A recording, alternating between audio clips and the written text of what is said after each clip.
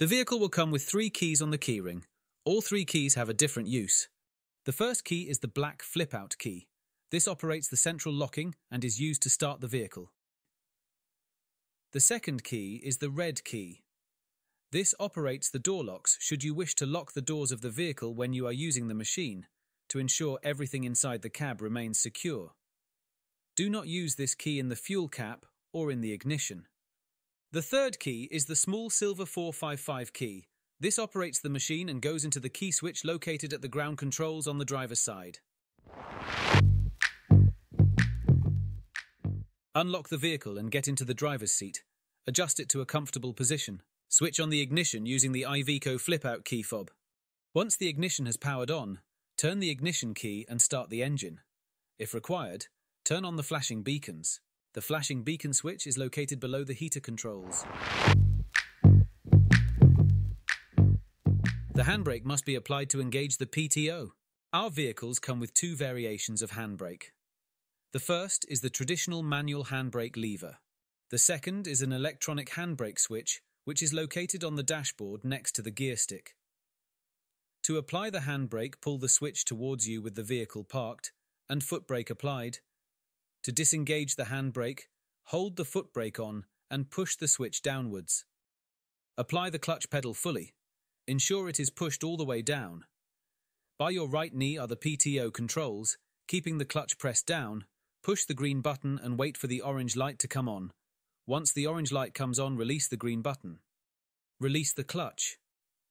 The RPM will increase on the vehicle as you release the clutch, and the engine tone may change.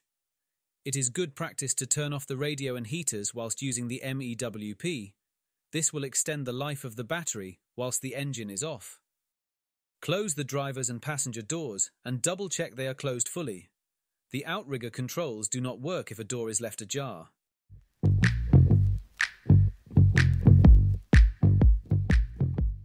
Walk towards the middle of the vehicle on the driver's side and locate the ground control box. Take the 455 key with you. Insert the 455 key into the key switch located next to the red emergency stop button and turn the key to the right to select outrigger controls. Pause the video here and locate the outrigger controls on the passenger side. The 4 levers on the left activate the legs up and down. The 2 levers on the right activate the legs in and out. Pulling the levers towards you moves the outriggers out or down. Pushing the levers away from you moves the outriggers in or up. Ensuring you have space around the vehicle, pull the lever labelled 1-2 towards you to extend the left-hand outriggers until they are fully extended. Note that the front outriggers are longer than the rear. Do not stop until the front outriggers are fully extended. The MEWP has variable jacking and can operate with only one side of outriggers extended. It will not rotate over the side where the outriggers are in the narrow position. If the MEWP is used in a narrow space, it can be used without the outriggers extended, but slew rotation is reduced. After you have positioned your outrigger pads correctly, using the 4 levers for outrigger movements up and down, lower the front outriggers to the floor. Then lower the rear outriggers. Continue to activate the outrigger levers until the unit is level and the green outrigger light is on. The light circled will illuminate when all 4 outriggers have taken the weight of the MEWP and the wheels are off the floor. Below the outrigger levers is the level indicator.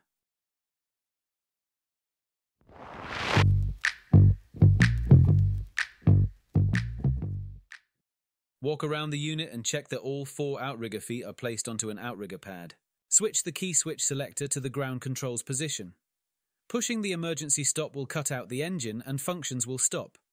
This is for emergency use only or pre-use checks only. Rotating it and pulling it towards you gently will release it. Hold the engine start selector in the start position until the engine starts. Allow a moment for the machine to boot up. If you didn't stop the engine, no need to touch the engine start switch. There are 4 levers located next to the ground control station. Once you are happy that there are no overhead obstructions, using the jib boom lever, which is the second from the left, lift it upwards to raise the jib boom. The jib boom must be raised upwards first to remove it from the boom rest and to avoid any impact with the bumper. Then raise the main boom lever to lift the main boom.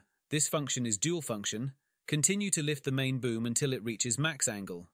Keeping hold of the main boom lever once it reaches max angle will then enable the main boom to extend. Continue to extend until it reaches the desired position. Lowering the lever will retract this boom.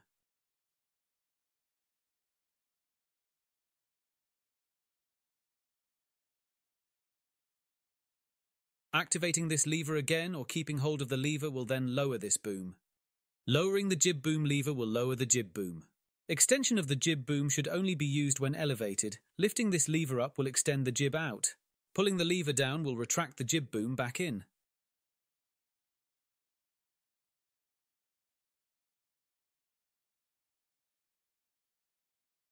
The final lever on the far right will rotate or slew the machine. Up is clockwise and down is counterclockwise. Use this selector switch if you wish to rotate the basket left or right. Holding it left will rotate the basket clockwise. Holding it right will rotate the basket counterclockwise. Holding this selector to the stop position will stop the engine. Functions will not work without the engine running. Ensure the engine is started within 30 minutes of it being turned off. Once the engine is restarted, wait a few seconds for the RPM to increase before touching the levers. The emergency stop is for emergency use or pre-use checks only. If used, rotate and pull gently to release.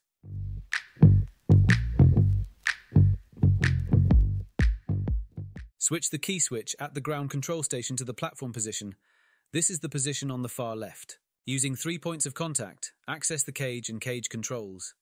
Attach your harness to the harness point provided and wear any PPE relevant or required for the job you are doing. If the engine is not running, hold the start switch to the start position. Checking there are no overhead obstructions. Push the jib boom lever away from you to lift the jib boom.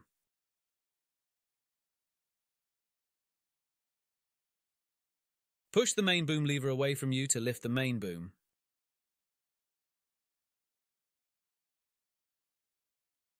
Once the main boom reaches maximum position, pushing the main boom lever again or keeping hold of the main boom lever will extend the main boom section.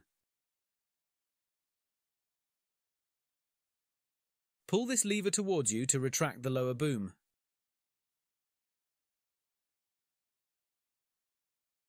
Once retracted all the way, keep hold of or reactivate this lever again to lower the main boom.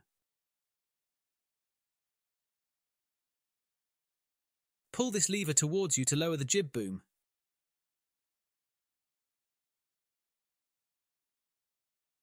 The jib boom should only be lowered if it is not extended. Lowering this without it retracted may cause impact to the bumper. Pushing this lever away will extend the jib boom.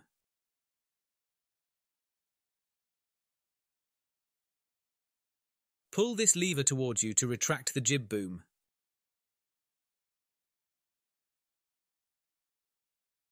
Pushing this lever away from you will rotate the machine clockwise.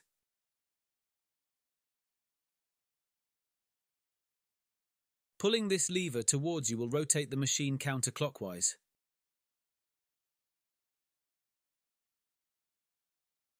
Pushing this toggle switch left will rotate the basket clockwise, and pushing it right will rotate the basket counterclockwise.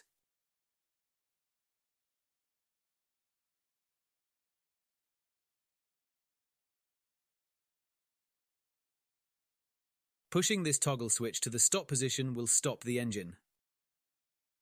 Pushing the emergency stop will stop the engine and functions will not work. This is for emergency or pre-use checks only. Rotating this to the right and gently pulling towards you will release the emergency stop button. Before stowing the machine, ensure that the green centerline position light is lit. Rotate the machine using the lever on the far right-hand side to reach the desired centerline position.